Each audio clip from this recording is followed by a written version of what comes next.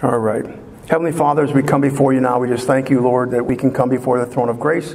Lord Jesus, as I say every Sunday, Lord, I'm so thankful for that we can come before you and casting all our care upon you because you care for us. Because, Lord, sometimes these needs are just extremely overwhelming and we don't know how to pray as we ought. But your word teaches us in Romans chapter 8 that the Spirit itself maketh intercession for us with groanings which cannot be uttered. And he that searches the heart knows what is the mind of the Spirit, for he, the Holy Spirit, makes intercession for us according to the perfect will of God. Father, we thank you for that, Lord Jesus. And we want your perfect and complete will in all these situations, Lord. We have our plan and you have your plan. But Lord Jesus, we know that ultimately your plan is the best plan. So we submit to you today. And we put all these needs mentioned today, Lord Jesus, before your throne.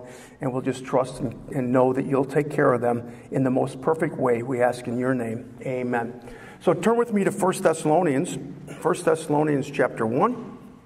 And we will take a look at a little bit what we looked at last week. I'm sorry, I hesitate a little bit because, the recorder goes dark, Al, and I'm like, okay, a couple times, went off like after 4 minutes and I don't see anything. I'm like, should I touch something? Should I just leave it alone? So we're going to trust the Lord, okay? Okay. I don't know if there's a pause there or whatever. So anyway, so 1 Thessalonians chapter 1. Something hit me this week, and I want to talk about it this week as I was reading over from last week and meditating on the Word of God. Sometimes I read the Word of God. I hope you do too when all of a sudden that something hits you in the Word. And I'll see something in a passage of Scripture, and all of a sudden, I'll start building a Bible class on it. I'll get a whole message. It really happens to me when I'm on a Harley, when I'm out on a motorcycle sometime, because everything is just, I'm in the zone, and I'm riding down the highway. And I can't tell you when I was in Utah, one of my favorite places on a motorcycle, and how many messages the Lord gave me when I was in Utah. It was such a beautiful scenery, and I saw God, and I think it's something, a Bible verse, and the Lord would take me a different place, and it would be exciting. I remember when we came in from the Grand Canyon and we went up, I think it's 91 or 191 up towards Moab. And I remember, well, actually, no, I'm sorry. I apologize. We came from the other way. This trip, we came the other way through Zion and that way. And so we were going up to Moab, and we saw this lady coming in, and there was some outcroppings there, some beautiful outcroppings, and I love those in Utah. And she was all excited, and the kids were all excited, and they got out, and they were taking pictures, and they were pointing at the outcroppings. They were going, look at that, and you could see the joy on their face. And I thought to myself as I'm riding by my motorcycle, because I had just come through some super beautiful places, and so I thought, boy, lady, you haven't seen nothing yet. And you know what the Lord spoke to me? And neither have you. And neither have you. The beautiful, this is the cursed world and the things that God has prepared for us. But anyway, I was reading in 1 Thessalonians. I want you to turn with me to 1 Thessalonians chapter 1. I'm going to read verses 5 through 7 again, and I want to talk about that today, okay? So bear with me. 1 Thessalonians chapter 1, verses 5 through 7. It says, our gospel, Paul speaking here, our gospel did not come to you in word only, but also in power and in the Holy Spirit, and in much assurance, much faith and confidence, as you know what kind of men we were among you for your sake, and you became followers of us and of the Lord, having received the word in much affliction with joy of the Holy Spirit. So last week we looked at 1 Thessalonians chapter 1, verse 6, and we talked about how the church received the word in much affliction. But it says here, but with joy the Holy Spirit.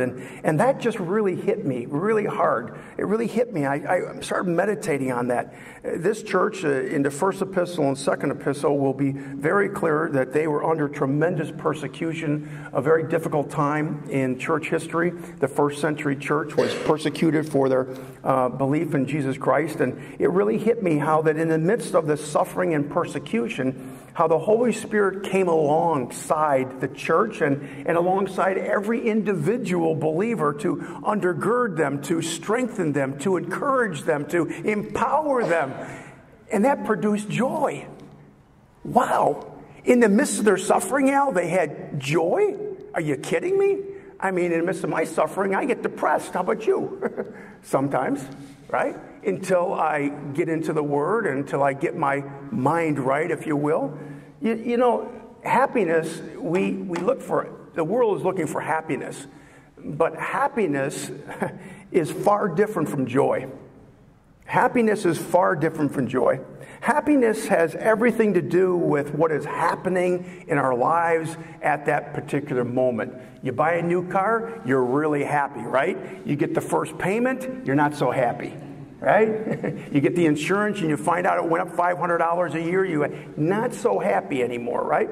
But happiness has really nothing or very little to do with joy. How quickly it fades when something goes wrong, happiness. But joy and peace are a gift from God, and they are a byproduct. They are a byproduct of the indwelling of the Holy Spirit. And the depth of our relationship with God will determine how much joy we have. The depth of the relationship we have with the Lord will determine how deep this joy is and this peace. And Jesus tells us in John 14:27, and you can turn if you will, if you want, or I'll just read it for you. I can quote it here. In John 14:27, Jesus is talking to his disciples, and he's just about ready to go to the cross, and they're going to be, very disappointed in that. They didn't see that one coming. They thought Jesus would be an earthly ruler to kick out the Romans. And so in John 14:27, Jesus said, "Peace I leave with you, my peace." That's a very interesting passage right there. "My peace I give to you, not as the world gives peace do I give unto you." He said, "Let not your heart be troubled, neither be afraid." Boy, if there's any verse we need today, with the world coming unglued around us, with being on the precipice of World War III, I mean, literally, when you think about it, right?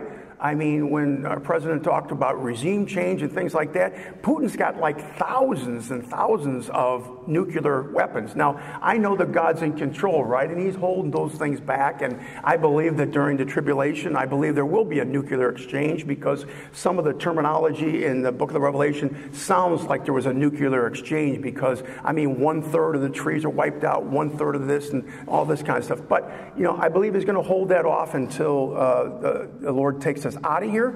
But man, we're living in pretty dicey times, aren't we? Yes.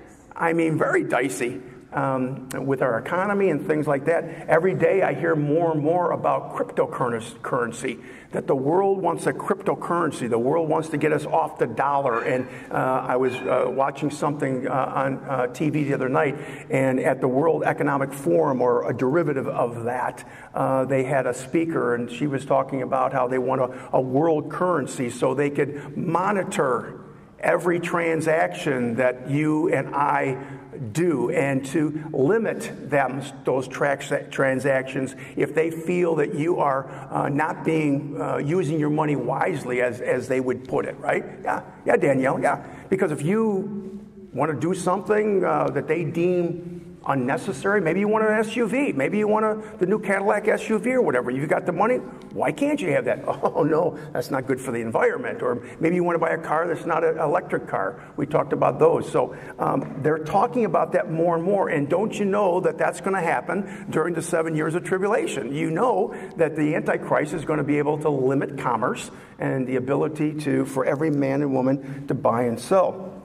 But again, Jesus said, "Peace I leave with you, my peace I give unto you. Not as the world gives do I give unto you. Let not your heart be troubled, neither be afraid." Nothing in this world, I want you to know, nothing in this world can give you this special peace from God. This is a special peace. This is what Jesus said, "This is my peace." The same peace that Jesus had. Do you think Jesus had peace? Really? I mean, of course he did. He trusted his Father completely in every situation. He had complete and total peace. Remember when they were surrounding him, and they were going to stone him and stuff like that, and kind of he walks right through the whole crowd, because what? His time was not yet. There wasn't a time. So God was in complete control, and Jesus knew. You see, nothing in the world can give you this special kind of peace, and I want you to understand that nothing in this world can take this special peace away from you either.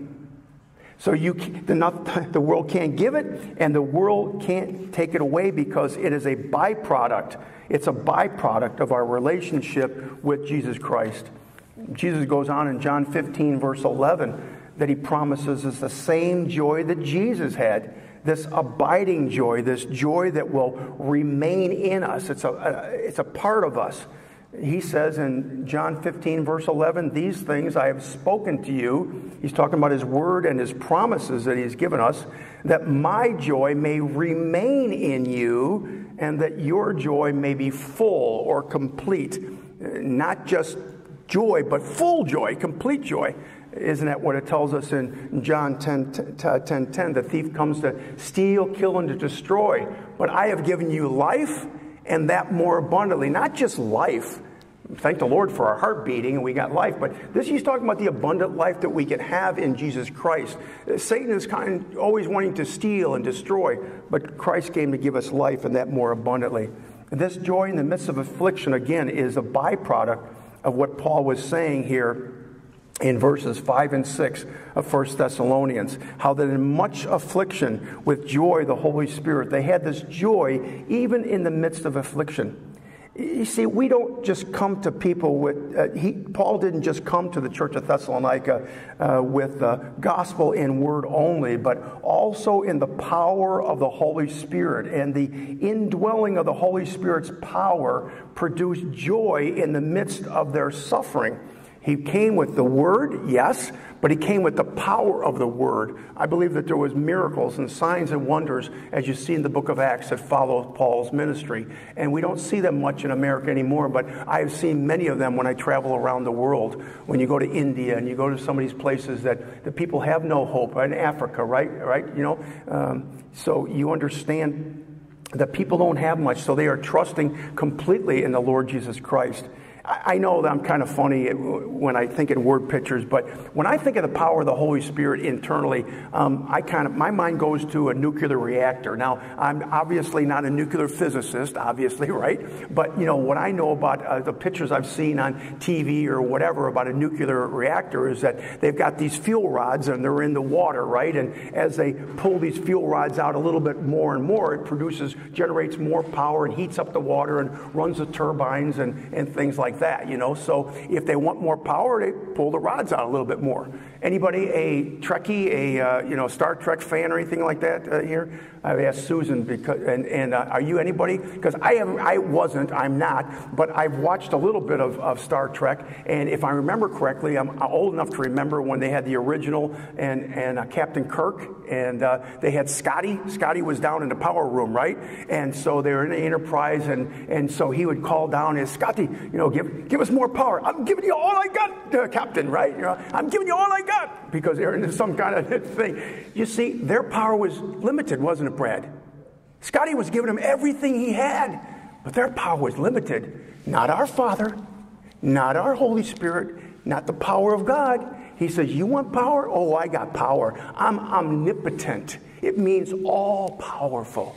You need more? I got more. You want more than that? I got more than that. And you want more on top of that? Yep, keep asking. Because, boy, I'll tell you what, I'll just pull those metaphoric rods out, and I'll give you all the power you need in these last days. You need more joy? You need more peace? Just call out unto me. Say, Lord, I'm struggling. I don't have your peace. I don't have your joy. I'm struggling with the situation I'm in, and I have so much uncertainty about the future. What's going to happen, Lord? Help me, Lord Jesus. And you know what?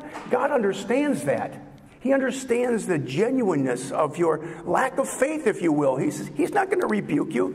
And the Bible tells us in James chapter 1, verse 5, right? If any man lacks faith, let him ask of God, who gives unto all men liberally and upbraideth not. He doesn't beat you up. He doesn't put you down or anything like that. You ask for faith. You ask for the Lord to help you. He will. I want you to turn with me, if you want to put a bookmark in 1 Thessalonians. I put my Pastor Larry in 1 Thessalonians over there. It was his birthday this week, and happy heavenly birthday, Pastor Larry. It's 4 years. 4 years Pastor Larry's been with the Lord, right? No, it's his funeral. What's that? It was his funeral. It was his funeral? 4 years ago, his funeral. Oh, okay. You told me it was passing. Why, I oughta. No, that's okay. Well, you're right. Let's see. It was March 22nd. March 22nd, 2018. Right on there. So anyway, he's home with the Lord. Amen, Howard? And you know what? He's not unhappy to be there. Amen. So turn back with me to Acts chapter 9. Acts chapter 9. I'm going to talk a little bit about the power of the Holy Spirit today, if you will. So in Acts chapter 9, we read of Paul's Damascus Road experience, and it's pretty familiar to most people who are in church for a while. And at that time, remember, his name was Saul, and it was changed to Paul. The word Paul in Greek means little, and Saul was taken after the great first king of Israel. And so we see in Acts chapter 9, verses 10 through 17, we read that how the Lord sent Ananias to Paul the Apostle. Ananias is one of my favorite biblical heroes. I like him, and I like so many, but I like him. And you remember Saul's son Jonathan?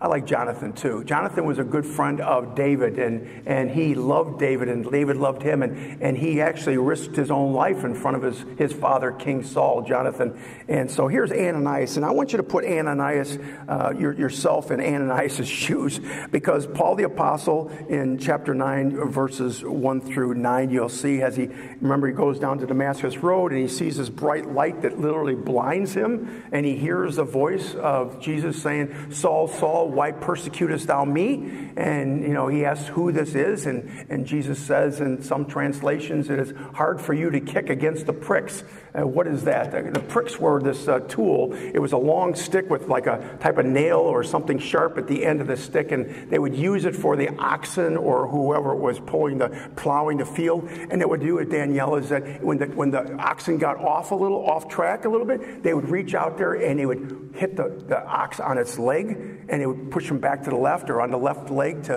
push him to the right, to keep him straight on track. And that's what really the analogy is. It's hard to kick against the pricks. Well, you understand that these animals, they would kick against this, right? And how many times have we kicked against the pricks? I know I have. But you know what? God's just doing this to try to get us back in line with him. But anyway, we get to the point where God speaks to Ananias, and you understand before this, Paul was breathing out threatenings to all those in the church, and he had received letters from the hierarchy in Jerusalem to arrest anyone who claimed the name of Jesus Christ, put him in jail, and even put him to death. Paul was consenting to the death of Stephen in Acts chapter 7 as he held the coats of the people. So here's Paul the Apostle, and everybody knew who he was. And so you put yourself in the place of Ananias here in verse 10. Now there was a certain disciple at Damascus named Ananias, and to him the Lord said in a vision, Ananias? And he said, Here I am, Lord. So the Lord said to him, Arise and go to the street called Straight, and inquire at the house of Judas for one called Saul of Tarsus, for behold, he is praying. And in a vision he has seen a man named Ananias, not somebody else now. In a vision, he has seen a man named Ananias coming in and putting his hands on him so that he might receive his sight.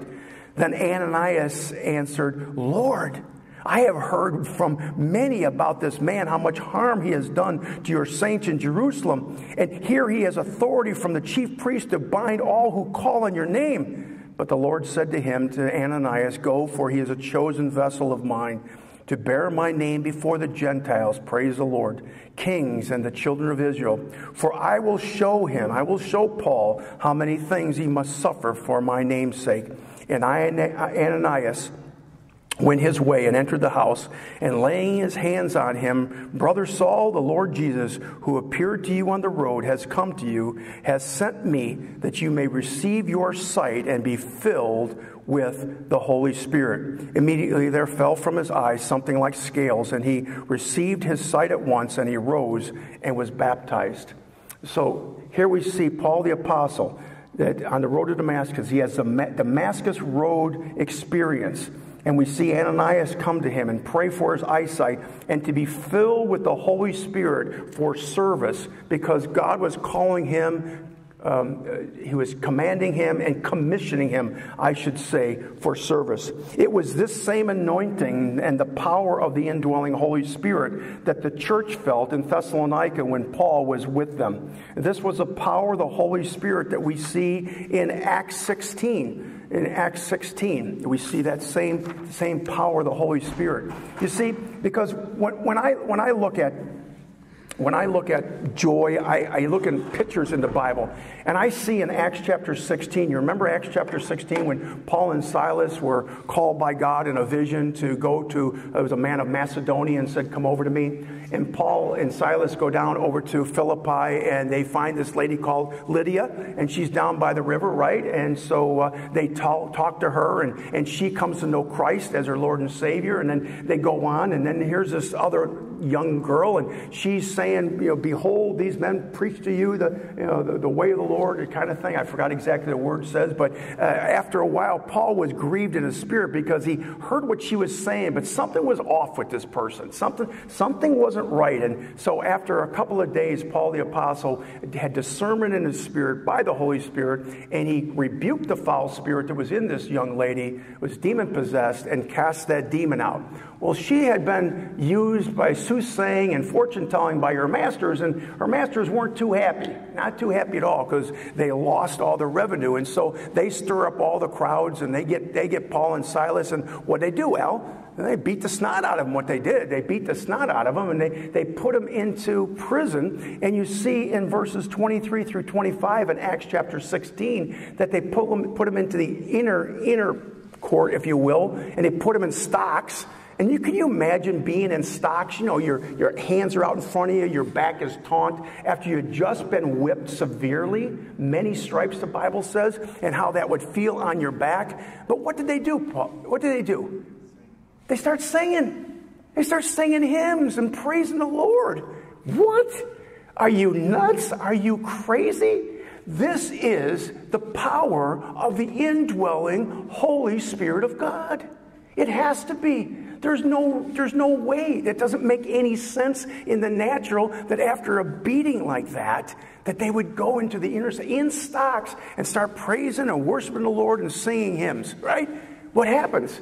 I just have to believe that the Father's looking at the Son on the throne and looking at him and looking at each other and saying, look at our boys down there.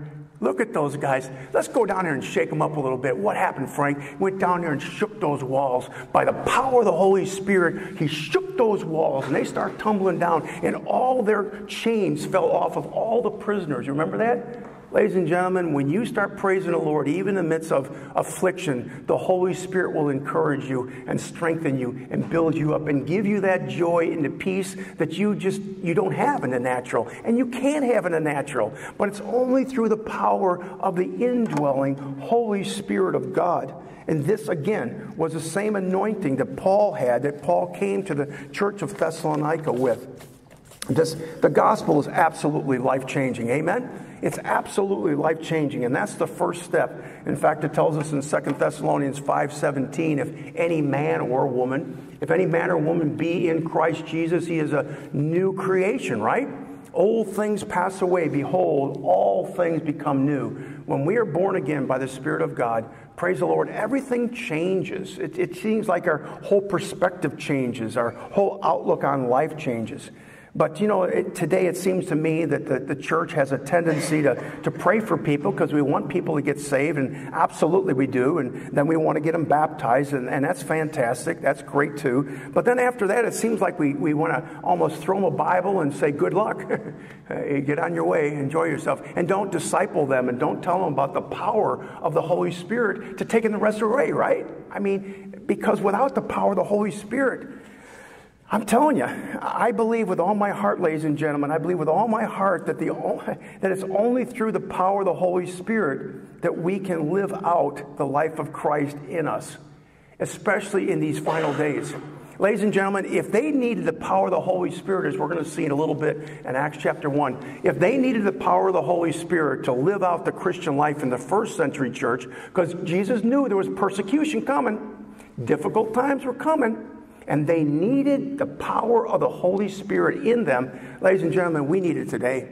And it's hard for us maybe to understand this because we live in a Western culture with we're upper middle class, and although we're paying extraordinarily amount for goods and services today, and things are difficult for many. I really feel really the worst for people on the lower end of the scale, for people, those in poverty, who are deciding between food and getting to work or whatever at a minimal paying job and things like that. But we need the power of the Holy Spirit today. I believe, to be honest with you, and I guess I'm going to talk about this today, I believe this is the missing element in the body of Christ today, the power of the indwelling Holy Spirit. We'll come back to the book of Acts, but I want to look at 2 Timothy chapter 3. 2 Timothy chapter 3, and we've read it before many times, and you're probably familiar with this passage of Scripture. But Paul the Apostle will share with Timothy, this is his last epistle, and he'll tell him what it's going to be like in the last days.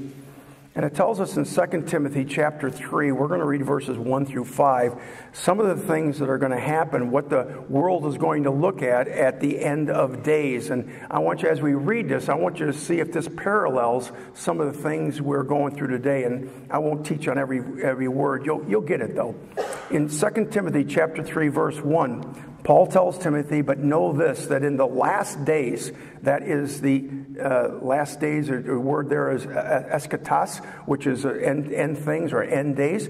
Perilous times will come. The word perilous there, if you look it up in the Greek, it's a picture of a lion tearing apart its prey. It's vicious times, as other translations say.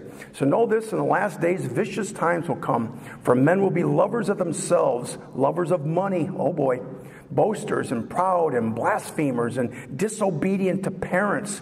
They'll be unthankful, oh boy, unthankful, unholy, unloving, unforgiving, slanderous, without self-control. They'll be brutal. They'll be despisers of those that are good. Are we seeing that today?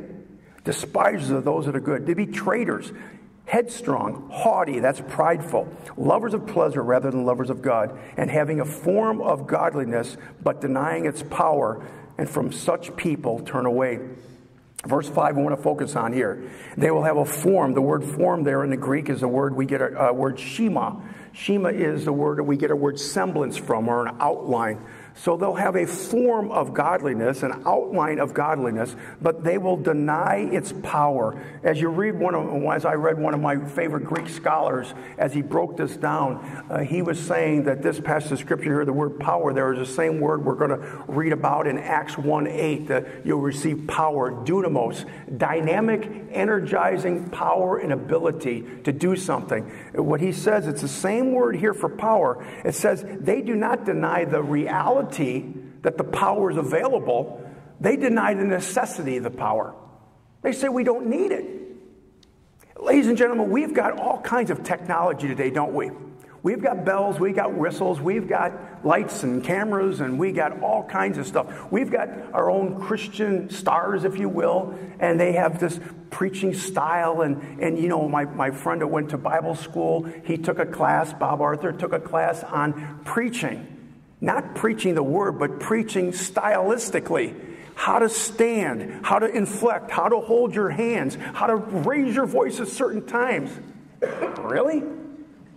I think they do that in Hollywood too, don't they? It's like acting school. I've seen people... Go ahead, Frank. Just a quick note on that. Hitler actually took lessons from magicians to practice gesticulations and all that stuff. Yeah, and he was an orator, was he not, Frank? I mean, he was captivating. So Frank was saying Hitler took lessons from magicians and other people, you know. So, but I'm not talking about that. I've been out of the country before, and I've seen some people that we would not even want in our churches today. But I'll tell you what, the power of God was so strong and so powerful. One of the years and years ago, I watched this guy on TV, and he had cerebral palsy. And he spoke very broken as a person with cerebral palsy. But God came into his life and filled him with the Spirit of God. And he spoke very broken, and I'm not making fun when I say it like this, but he said, so I have cerebral palsy, and I've been used by God. What's your excuse? And I'll tell you what, the tears started pouring down my face, because this guy had an anointing. When he preached, man, you could feel the power of God. because he humbled himself. God uses anybody, praise the Lord. So I believe it is the missing element, this power of the Holy Spirit that we can have to live out this Christian life. Live out this Christian life. So I want you to turn with me to John chapter 20, okay? John chapter 20. So we're going to be all over the Bible. I got to hurry up. It's already like 11 o'clock. So, and John chapter 20. And then we're going to go to Acts, okay? I believe it's a missing element. And I believe today it's a missing element in the body of Christ. And I'm sorry to say, I don't mean to beat anybody up, but I believe that's why the church is weak today. Does anybody sense the church in these last days in America is super strong? No. I don't personally feel that it's super strong. We've lost a lot of political capital that we had back in the 50s, and back in the day, people were worried about the church. They were worried about the pulpits. And if you really want to go all the way back to the founding fathers, all the way back to the before the Revolution, and found out they had these black robe regiments. You ever hear about the black robe regiments?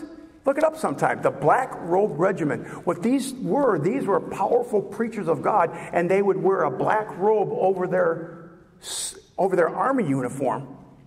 On Sunday morning, they would come in and they would preach under the anointing of the Holy Spirit, and after that, they'd take that robe off and they would go out. I mean, you talk about people like George Whitefield and others that brought great revival and great sermons to America. No, I'm sorry, I don't see that. I think it's weak, and I think we have a lack of boldness, and we do have a lack of discernment, do we not?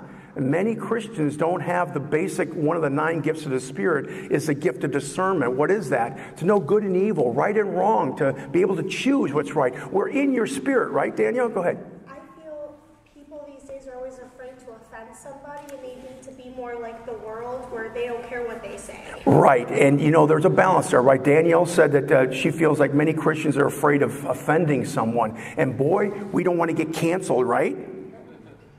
Do you think Jesus would be canceled today? Yes. He already has been. He already has been. And if you're worried about it, again, it doesn't mean that we got to be ignorant and nasty when we tell somebody the truth. But it is our responsibility to share the truth in love and kindness. And if you want to talk about offending people, give yourself a chance this week and read Matthew 23. Matthew 23, you want to talk about offending people? You remember when the Pharisees came at Jesus, and after they're trying to trip him up and everything like that? He tells them they're a brood of vipers. They're from their father, Satan.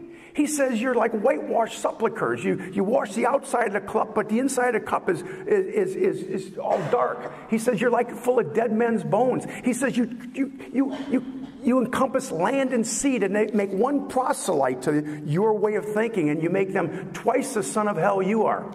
Jesus said that? Yep. Pretty offensive, I would say. Pretty offensive. So again, I'm sure he didn't at the bony finger pointing, but he just told them the truth. So you're right, Danielle. Yeah, you're right. So hold 1 Thessalonians chapter 1 if you don't. We're going to look at John chapter 20 if you're not there. Remember, this is after the resurrection. And understand the disciples, they're freaked out. And where did we find them? In chapter 20, verse 19. They're hiding behind closed doors.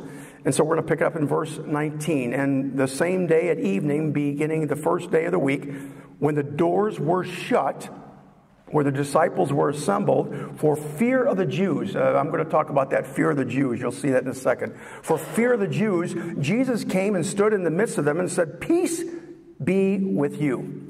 And when he had said this, he showed him his hands and his side, and the disciples were glad they believed, right? I mean, that's the point of faith and believing. They see the resurrected Lord and Savior Jesus Christ. So verse 21, so Jesus said to them again, "Peace to you, as the Father has sent me, I'm going to send you." And verse 22 says, "And when he had said this, he breathed on them and said to them," what? "Receive the Holy Spirit," right? Red letters, that's Jesus. So he breathed on them or into them, and they received the Holy Spirit. Jesus knew that the Holy Spirit was absolutely essential for every believer in the church. And this is the indwelling power of the Holy Spirit that every believer receives when they become a Christian. When you receive Jesus as your Lord and Savior, and you repent of your sins, Jesus Christ sends us the Holy Spirit, the indwelling Holy Spirit. And then we also have, we're going to look at also an infilling or an empowering of the Holy Spirit. Every believer, when you receive Jesus Christ, I want to make sure you understand this. Every believer, when you receive Jesus as Savior, receives the indwelling, abiding, guiding Holy Spirit. We all have the Holy Spirit. Praise the Lord for that. But it looks like Jesus, at least to me, it looks to me like Jesus knew that wasn't all the power they would need. It looks like he knew that the indwelling power of the Holy Spirit, the abiding presence of the Holy Spirit that we all have is great, but these disciples would seem that they would need more. So I want you to turn with me to Acts chapter 1. This is something that many Christians miss and many denominations miss.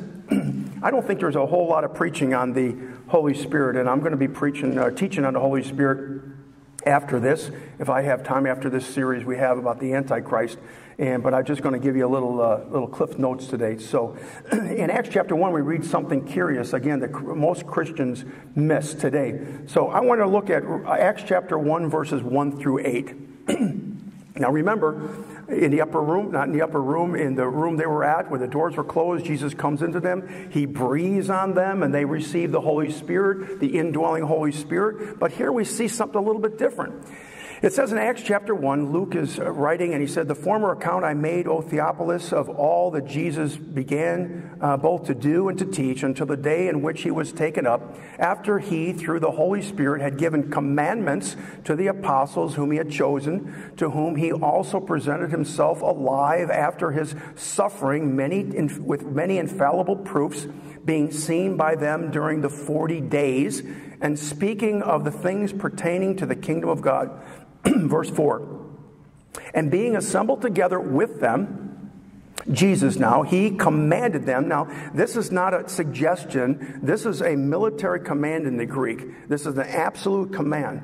"He commanded them not to depart from Jerusalem, but to wait for the promise of the Father, which he said, 'You have heard from me.'" Now, the promise of the Father was the Holy Spirit. Well, didn't they just get breathed on and they received the Holy Spirit? What is he talking about here? Let's see if we can figure this out. He said, "For John truly baptized with water, but you will be baptized with the Holy Spirit not many days from now." Therefore, when they had come together, they asked him, saying, "Lord, will you at this time restore the kingdom of Israel?" They were still looking for that earthly king. And Jesus said unto them, "It is not for you to know the times or the seasons which the Father hath put in his own authority." And Jesus goes on in verse 8 and says, "But you shall receive power." That's the word dunamos. That's the same word we saw in 2 Timothy chapter 3, verse 5, that not the power was available. They denied the necessity of the power. "But you shall receive power," dunamos, energizing power, "when the Holy Spirit has come upon you." Very important word, upon you. "And you shall be witnesses to me in Jerusalem and in all Judea and Samaria and to the ends of the earth." Wait a second. Didn't they just receive the Holy Spirit, like I said, in John chapter 20, verse 22? Yes, that's the Holy Spirit in us. But Jesus said, wait for the promise of the Holy Spirit, which is the baptism of the Holy Spirit. The Nazarene Church calls it the second blessing. Did you realize that the Nazarene Church was, in the original form back in the 1900s, Howard, was the Pentecostal Nazarene Church? How many people know that? It was the Pentecostal Nazarene Church. They were Pentecostal. And it got into the 70s, and there was some craziness going out, with the Pentecostal movement. And there is still today, okay? But they most of the churches threw the baby out with the bathwater. Said, well, because of the craziness, I'm not sure, we're just going to separate myself from that. What has happened since then? We've lost a lot of power and authority and the indwelling of the Holy Spirit of God. So this is a difference between the indwelling and what I call the infilling of the Holy Spirit. And this is all about service. This is all about completing the Great Commission that Jesus said in verse 4. He commanded them not to depart because he knew that they were going to have to go out and they would need this power of the Holy Spirit in their lives. This infilling, this filling of the empowering of the Holy Spirit is for service. And this word baptized means to completely be covered, immersed, filled, and controlled by the Holy Spirit. When you're water baptized, some traditions will just give you a little sprinkling, okay? But like most time, like here and other places, they do some serious dunking, don't they?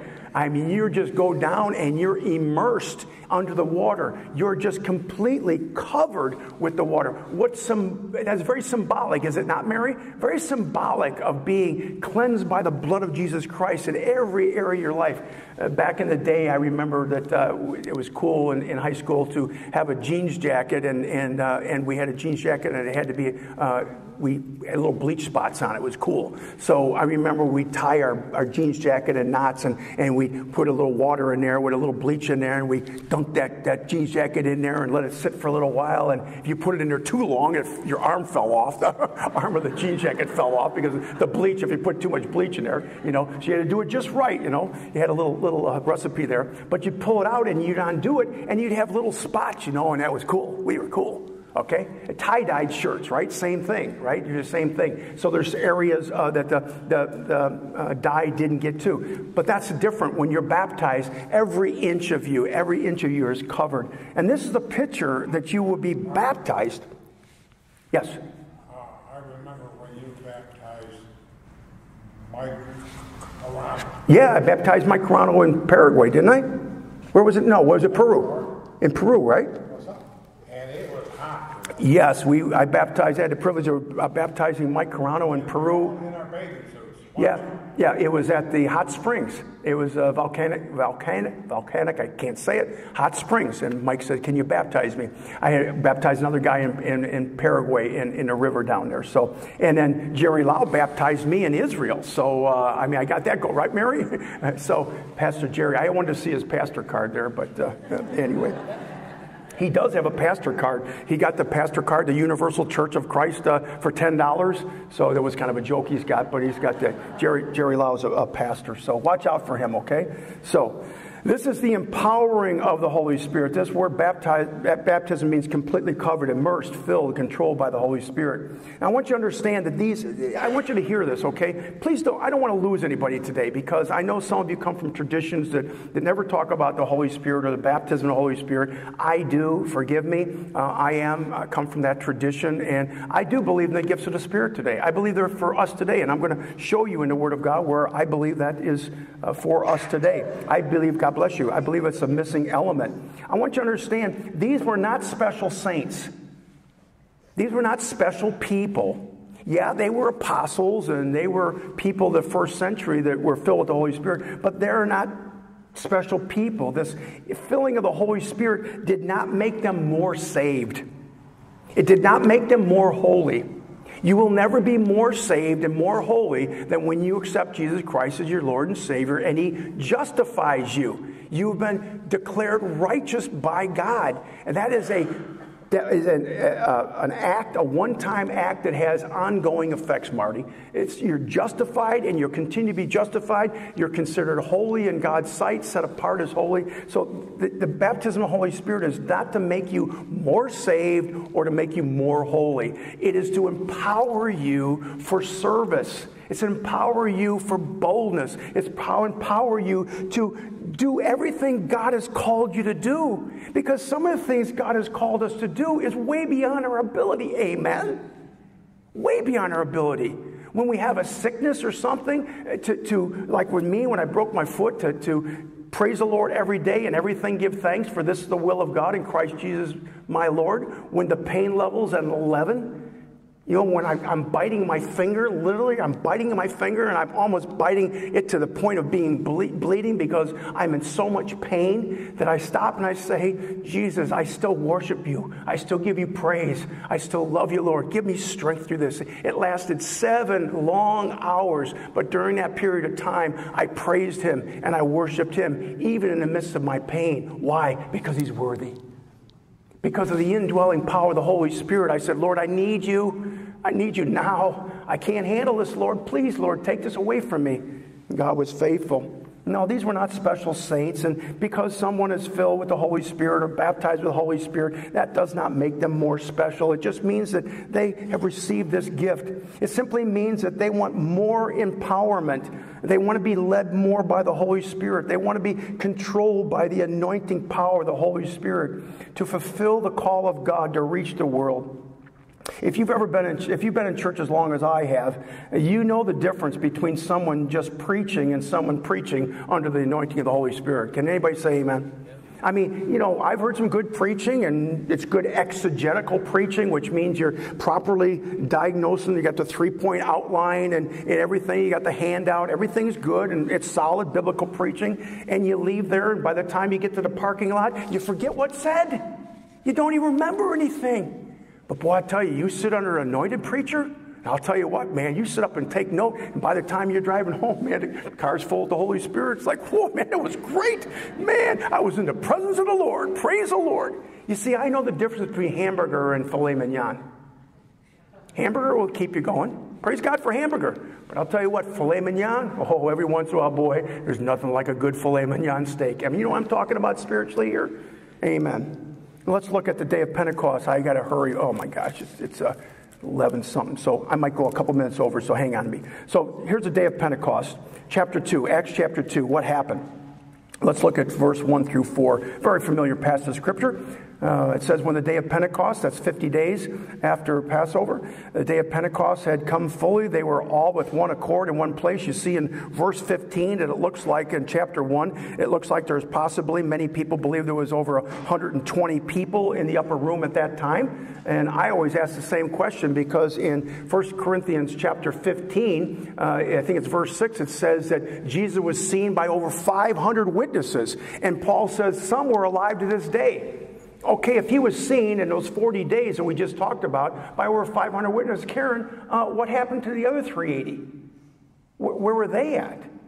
Jesus told them to wait and don't leave until you receive. The 380, did they miss out on something? Well, maybe they were working that day. I don't know, but 380, I believe, missed out on this move of God.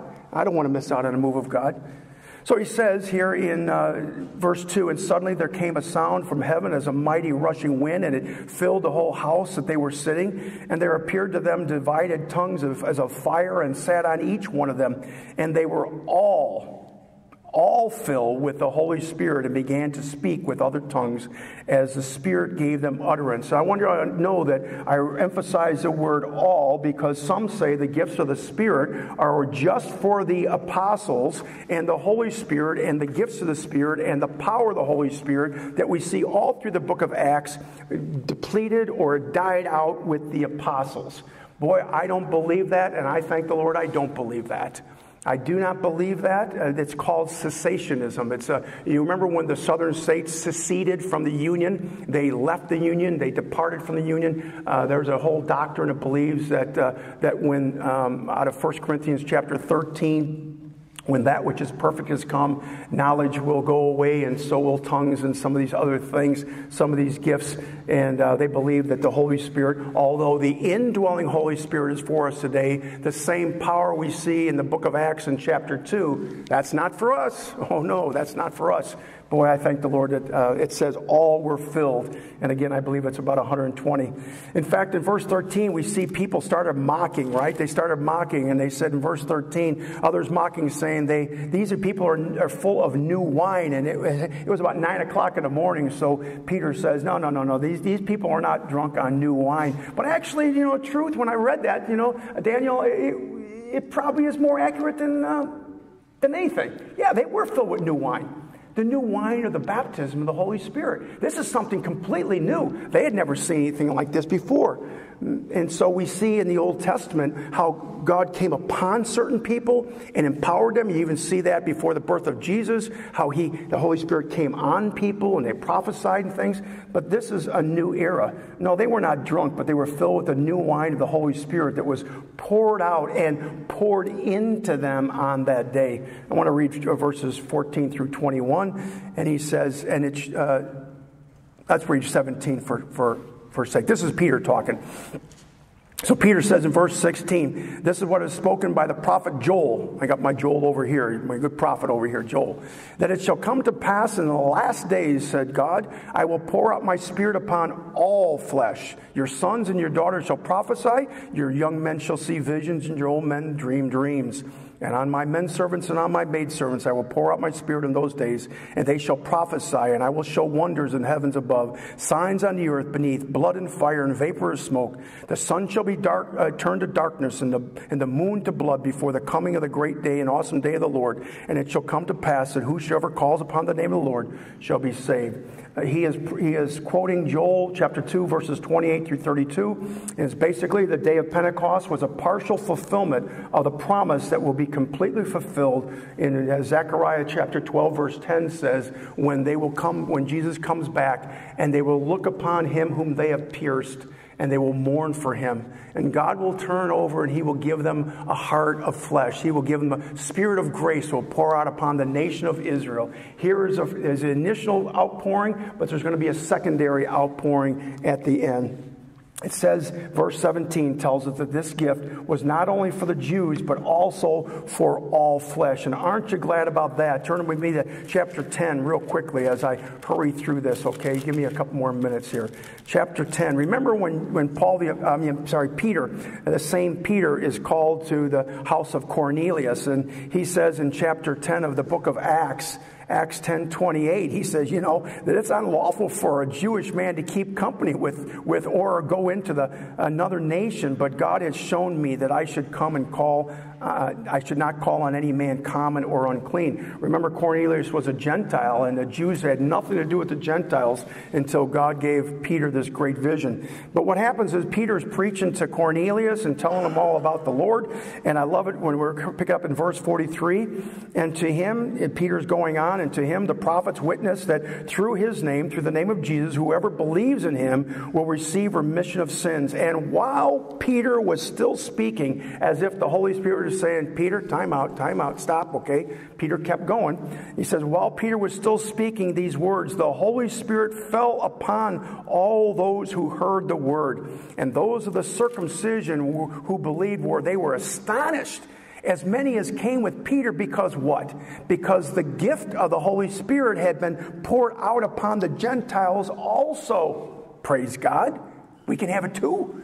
For they heard them speak with tongues, and what did they do? They magnified God.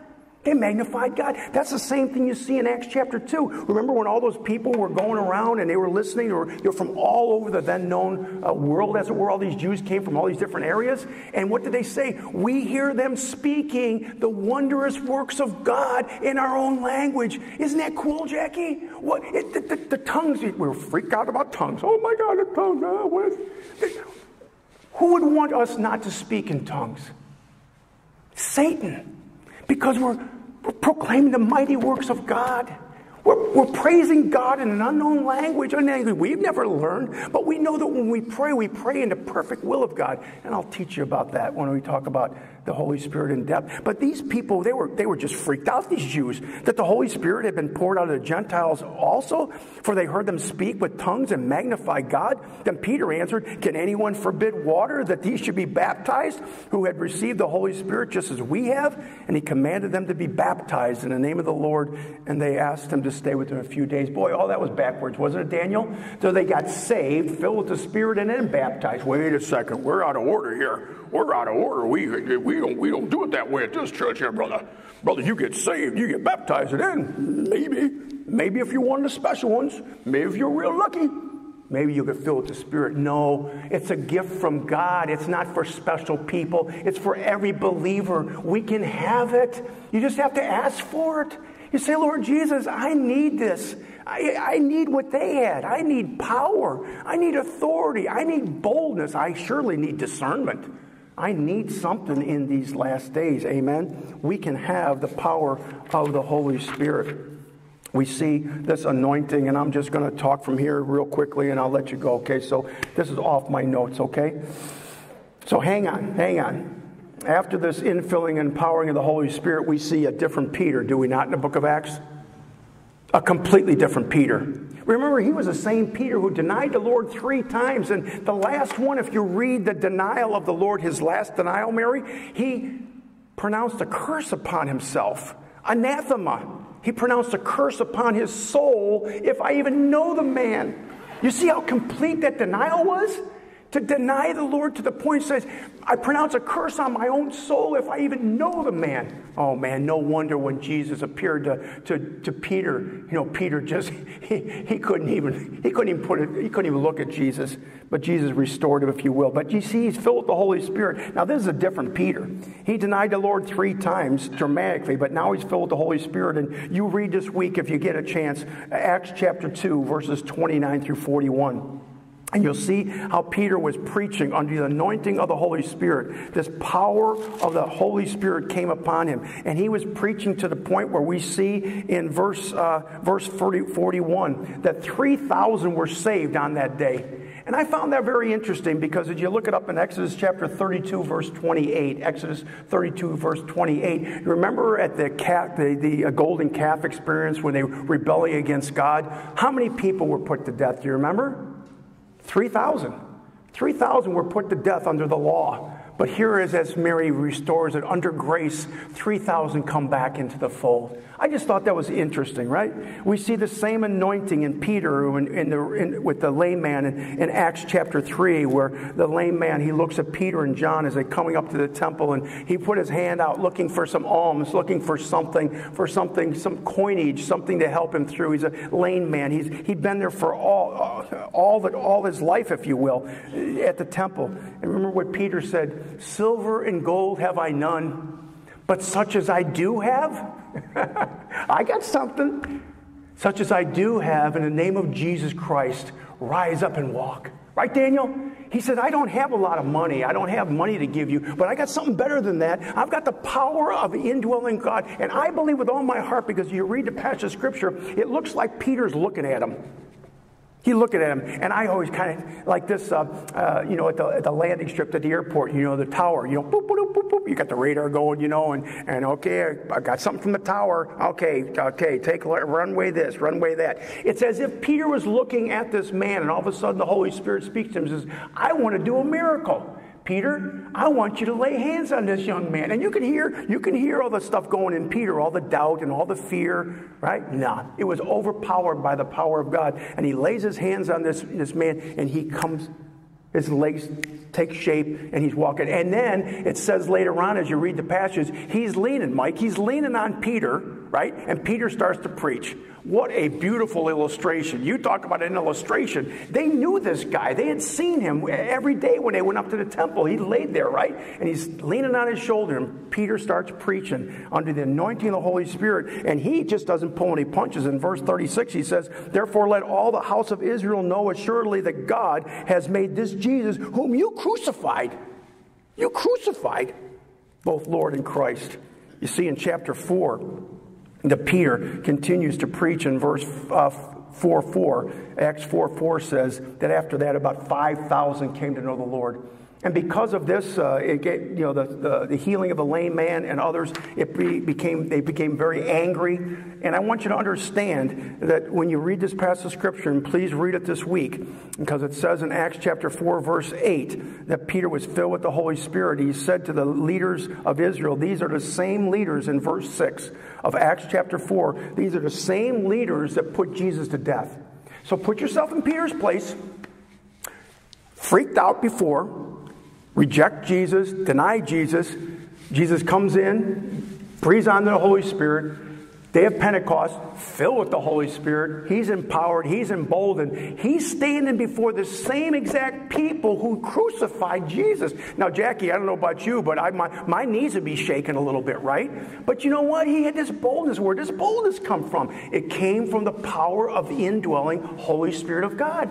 He says, man, I'm going to preach. And he preaches them, and it says in verse 8 that he was filled with the Holy Spirit and said to them, rulers of the people, elders of Israel, if we this day are judged for the great deed done to this helpless man, by what means he has been made well, let it be known to you all and to all the people of Israel that by the name of Jesus Christ of Nazareth, whom you crucified, oh boy, there it is again, you crucified, whom God raised from the dead, by him this man stands here before you whole. Verse 11 of chapter 4 of Acts. And this is a stone which was rejected by you builders, which has become the chief cornerstone. Nor is there salvation in any other, for there is no other name under heaven given among men by where men must be saved. Verse 13, I love this one, and I'll let you go a couple verses, and I'll let you go.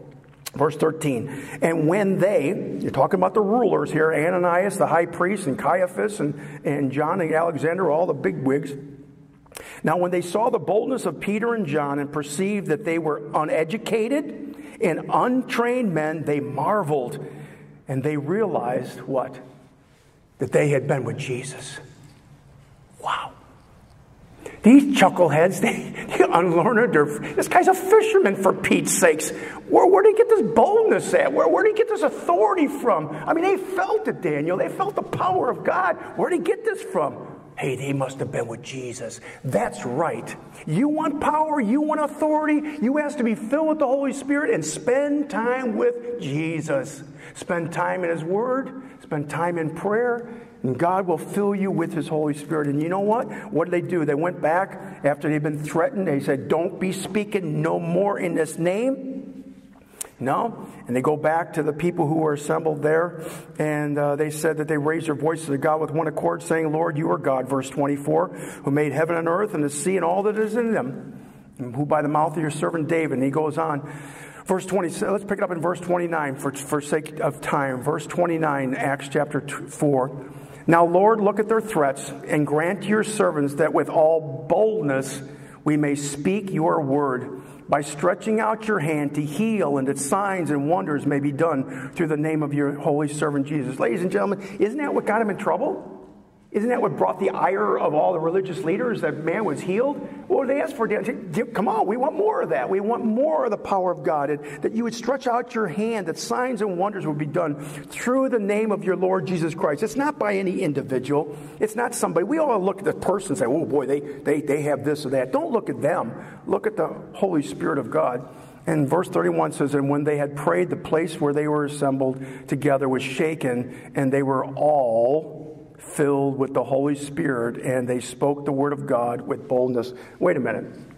So they got breathed on. They get the Holy Spirit, the indwelling Holy Spirit. The day of Pentecost, the Holy Spirit comes down again, and they're empowered. They're baptized, if you will, immersed with the Holy Spirit. And here again, they're filled again. Does it sound like we can have as much as we want? Does it sound like we can be filled over and over and over again as is necessary? When we call up and say, Lord, I'm getting a little dry over here. Getting a little dry. All of a sudden, those metaphoric nuclear rods start coming out, and we feel the power of God. Heavenly Father, as we come before you now, we thank you, Lord Jesus, that if we want power and if we want boldness to witness, if we need strength to stand for righteousness in these last days, we need to spend time with Jesus and ask you to fill us with your Holy Spirit, because it's a gift. It's not something we earn or deserve or get to a point in our Christian life where we're so spiritually mature. Now we get the Holy Spirit. No, nothing like that. It's a gift of God. Lord, we need it in these last days. So pour out your Spirit upon us, I pray, Lord Jesus. And thank you that this church of Thessalonica, even in their affliction, they had the joy that came from the Holy Spirit. In your name we pray, amen. God bless you. Okay. Thank you, Daniel.